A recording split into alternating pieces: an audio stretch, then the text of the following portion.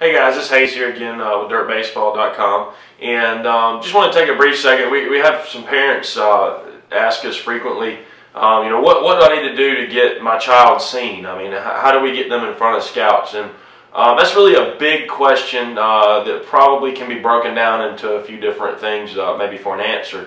The first thing I think is you need to be playing summer baseball. Summer baseball is where a lot of the scouts are seeing the players play, and if you think about the schedule of the recruiters at the collegiate level, typically they're playing while you're playing in high school. So the summertime they're out on the road beating the streets, tournaments all over the place, trying to see as many kids as they can possibly see. So I think the first thing is you need to be playing summer baseball. The second thing is showcases. That's another way to get seen by college recruiters and scouts.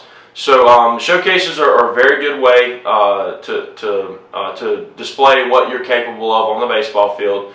And the third way is through what we do here at Dirt Baseball. That's the recruiting video. Now, we always want to stress that a recruiting video is not designed for you to get a scholarship off of. Recruiting video is simply there to show recruiters what you're capable of, what you look like, what your skills look like in a showcase fashion.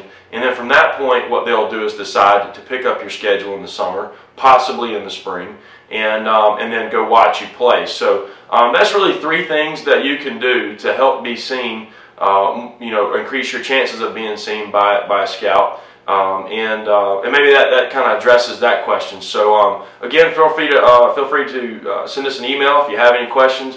We'd love to take them one by one and send them back out. So thank you for watching Dirt Baseball, and maybe we'll see you soon on the field somewhere.